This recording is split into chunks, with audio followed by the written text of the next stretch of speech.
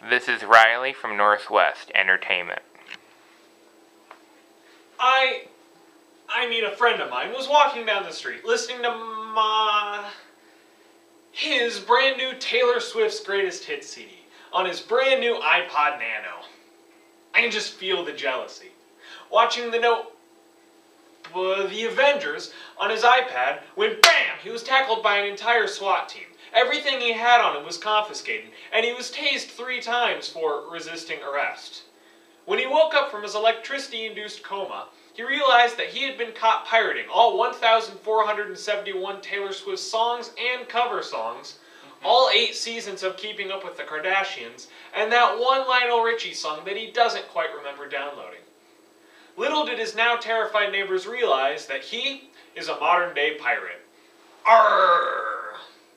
First, we'll set sail through the history of piracy. Then we'll raise the Jolly Roger with piracy in today's world. And finally, we'll shiver our timbers with how to avoid piracy altogether. I also guarantee that all the pirate puns will make you want to walk the plank. All men and women on deck, and let's set sail through the history of piracy. Piracy was invented in 1963 when Johnny Depp was born.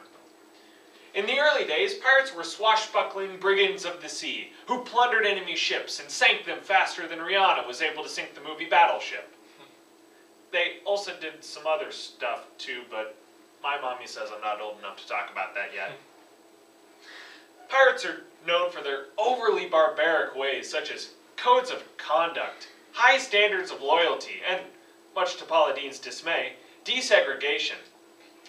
Pirates usually reigned from countries such as England, Spain, or France, but they soon revolted against their mother countries and started colonies, such as Hispaniola or Tortuga, because their original name of Bootyland was taken well out of context. They would also spend time in ports such as Trinidad or Havana, because these ports had such laughably small standing armies that they were forced to let the pirates stink up their cities, which led to the wonderful invention of scented candles. The bright rum-fueled flame of piracy burnt out in the late 1700s, about the same time Joan Rivers was born. So let's raise the Jolly Roger with piracy in today's world. The definition of a pirate has changed a lot in recent years. A pirate was once a scurvy-ridden scallywag with a beard who plundered enemy ships. But today's pirates are scurvy-ridden 32-year-olds who live in their mother's basements. Bath time is the closest time this modern-day pirate gets towards sailing the 7 seas.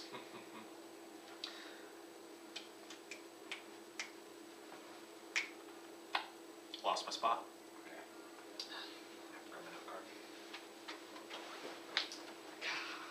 Sorry. It's okay.